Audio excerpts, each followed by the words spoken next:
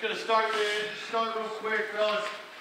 I'm so proud of how far you've come and how much you've done over the last, I don't know how many weeks, 12 weeks, 10 weeks, whenever we started. I'm so proud of this group. I'm proud of our boys. I'm proud of everything that you've accomplished. You've been to the lows, to the highs, and you've done it all.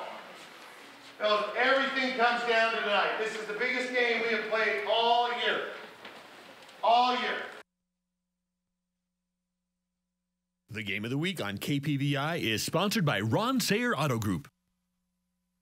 It's senior day for Riker, Klinger, and the Russets, and there they are entering the field looking to extend their 4-game winning streak. The Knights fumble the opening snap, and Shelley converts right away. Caden Kidman finds Paydirt on the carry to give the home team the early lead. Now Hillcrest comes right back the other way. They are driving on 4th down. Peyton King flushed out of the pocket, connects with Taysom Pinegar downfield for a big-time conversion. Moving the sticks, 3rd and goal from the 28, but that doesn't slow down the Knights. King to Cole Penninger, and the wideout takes care of the rest. Beautiful screen to get them on the board, and they take the lead after a 2-point conversion. Next possession, a quick Hillcrest pass is intercepted. Chance Wade picks it off for the Russets, and they're in a good spot. But the Knights defense stands tall, calling on the field goal unit. Luke Pascoe comes on and knocks it down from 28 yards out to make it a 10-8 Shelley lead. Not for long, though, as Hillcrest shows they can strike quick. King lets it fly for Penninger,